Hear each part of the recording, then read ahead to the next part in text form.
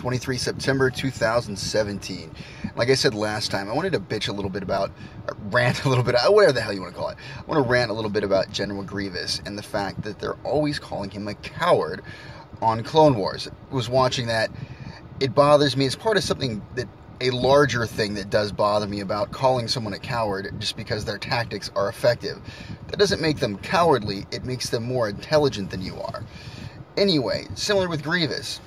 For whatever reason, and I'm not going to get into his history, there are far, far better sites and more expertise than me out there. If you like Grievous, in the future I'll try and find some links and throw them up there to some of the sites to talk about things like that. Anyway, he's fighting Jedi. These things have supernatural abilities. They literally have reflexes so fast that they're precognitive. They know about things before they're going to happen.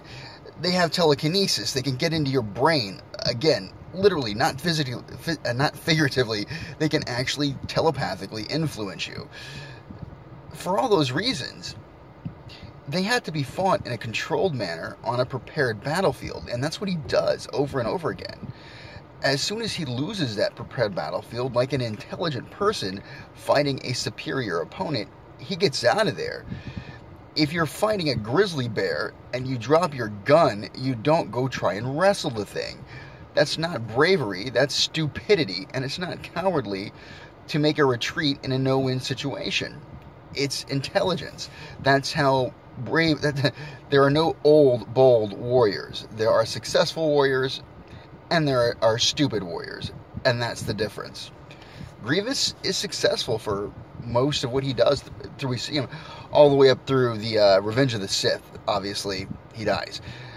Aside from that, he carefully and cunningly hunts down Jedi and wins.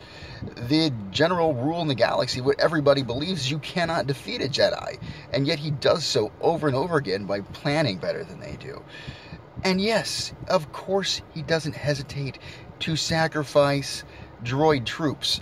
They're robots. The whole reason that you have robotic troops is so that they're disposable, so you don't have to worry or feel bad when they start dying wholesale.